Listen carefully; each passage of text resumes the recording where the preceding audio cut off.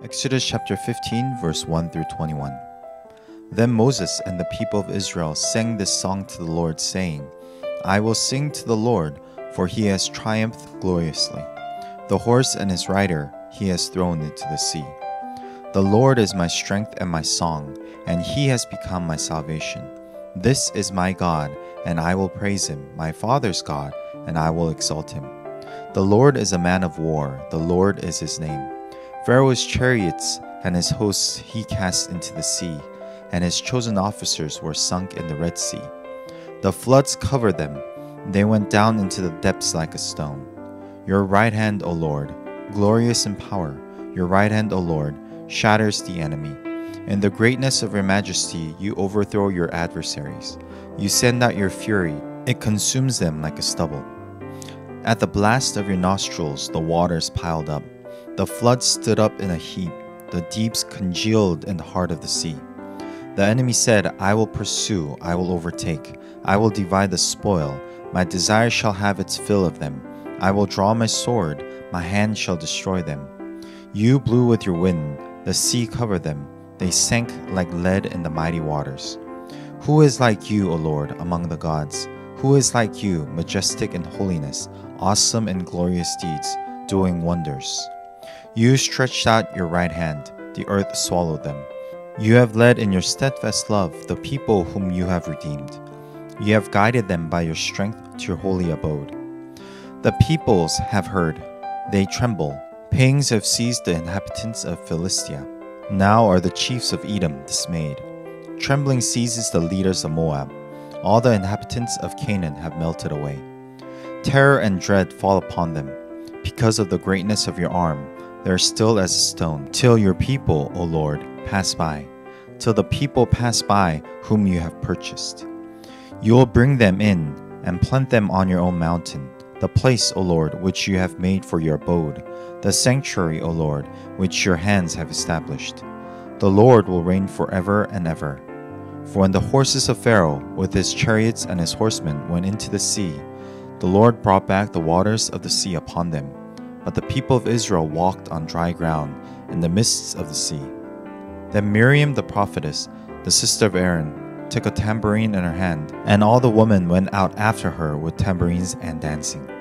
And Miriam sang to them, Sing to the Lord, for he has triumphed gloriously. The horse and his rider he has thrown into the sea. Today's passage is the full culmination of the joy that Moses and the Israelites have found from the decimation of Egypt and salvation that God brought upon them. Moses does not hide his joy. He praises the Lord for all that he has done to save them from the might of Egypt. Egypt used to be fearsome. They were a source of fear. But God worked for Israel and brought destruction upon Israel's enemy. Moses does not hide his full joy in knowing that what God has done to Egypt will be a sign that the Lord is with Israel and no other nation will dare to attack them. Moses was praising the Lord for who he is and what he has done and what he will do. This is the praise of a person who fully rejoices in the Lord. This praise has been written down and recorded for the very purpose of remembering what the Lord has done for Israel. This was done to constantly remind Israel of who God is and what he has done for them. Deuteronomy chapter 8 verse 11 through 14 says, Take care lest you forget the Lord your God by not keeping his commandments and his rules and his statutes, which I command you today. Lest, when you have eaten and are full and have built good houses and live in them, and when your herds and flocks multiply, and your silver and gold is multiplied, and all that you have is multiplied, then your heart will be lifted up, and you forget the Lord your God, who brought you out of the land of Egypt, out of the house of slavery.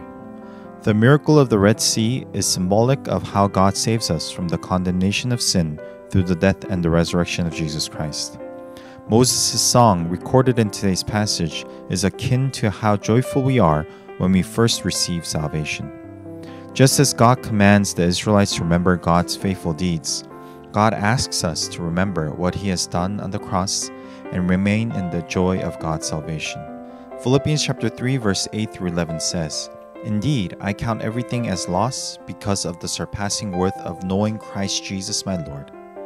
For his sake I have suffered the loss of all things, and count them as rubbish, in order that I may gain Christ, and be found in him, not having a righteousness of my own that comes from the law, but that which comes through faith in Christ, the righteousness from God that depends on faith, that I may know him and the power of his resurrection, and may share his sufferings, becoming like him in his death, that by any means possible I may attain the resurrection from the dead.